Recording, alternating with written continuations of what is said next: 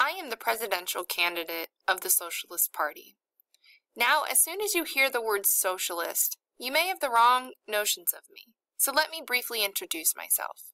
Like Hoover and Roosevelt, I am an American, from a long line of Americans born in Marion, Ohio, America's heartland. I am also a religious man. My grandfather was a Presbyterian minister, and so was my father, and so was I. In 1918, I joined the Socialist Party and resigned the pastorate to avoid embarrassing the church. I am also a Democrat with a small d. You have heard from the two other candidates, and I hope you have recognized that they hardly disagree with each other. Each promises to take us out of this depression.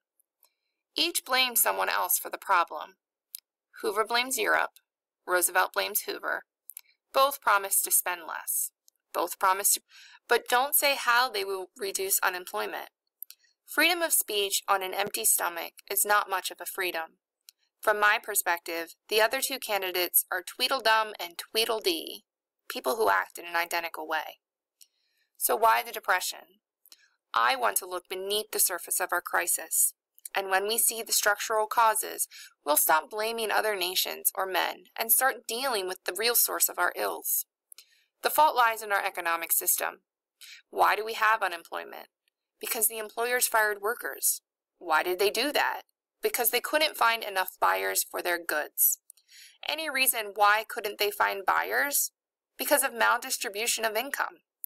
The real problem and the real misfortune is not simply unemployment, but unjustly distributed wealth. Why is it unjustly distributed? Because we let private people govern the economy. Individual men decide who shall work, how much they shall be paid, how many tons of clothing or food shall be produced. Private men consult their own private interest rather than the public interest. The results are this: slum housing, gentlemen's clubs instead of people's parks, and unemployment. So what can I do different? One part of the solution is labor unions, which you may have noticed neither of my rivals mentioned. With the right to form unions, workers can protect themselves against their boss's decisions. But that is only a small remedy to the power of private owners. The basic remedy is to create a socialist democracy.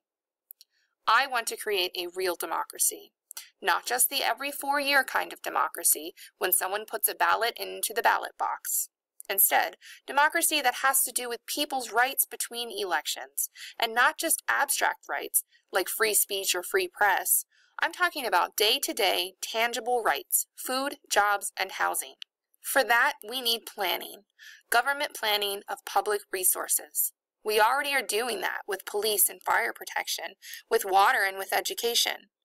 Now we need to extend government planning and ownership to key industries: banks, oil, coal, electricity, and steel. My concern is for the majority of America, the working men and women.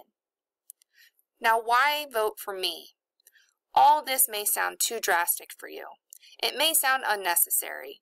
We've gotten along with capitalism all these years. You say, so why change now? Well, most of us have gotten along, but with inadequate food for our children, bad health or amputated arms on the job, or no jobs at all in the depressions that hit every 20 or 30 years. Today, we are in the biggest depression of our history. Capitalism has broken down. It is not working. 3 years and no improvement. The facts condemn the plans of Hoover and Roosevelt.